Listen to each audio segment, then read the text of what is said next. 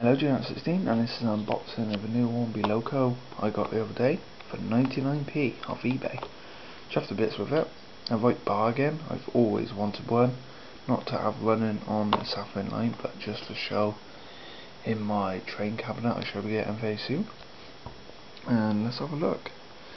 So the very old Hornby boxing, as you can see. If we go right to the side, it's a R854 Clockwork 040 locomotive. So I'll just go put the camera down. You should get him out, he's probably upside down. No, he ain't. Here he comes, there he is. Very basic, but it looks very nice. I have always wanted one. And if you put it there, that's what it'd be like in the cabinet.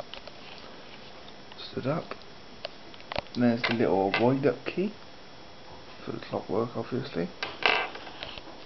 Let's have a look. You've got a little bit of coal, I've just noticed on the back there. This is the switch to tell it to go and that.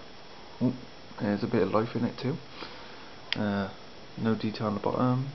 Very basic. But if we, sorry for that, if we put them back, I shall wind them up a bit quick. So, stick the key in here, little hole on the side.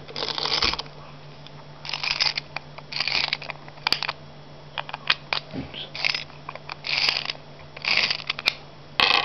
And let's take him over here to the kitchen floor. I ain't got no truck in the house at the moment for him, so bear with me.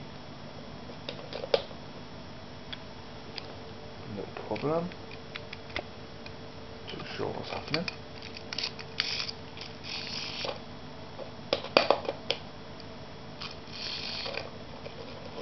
There he goes. If it needs more winding up, but that's the basic idea.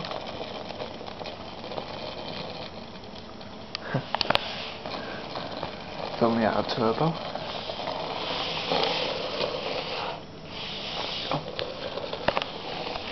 Let's do a little drive-by.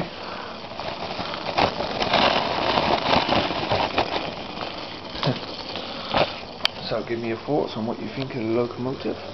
Just turn them off and on and off.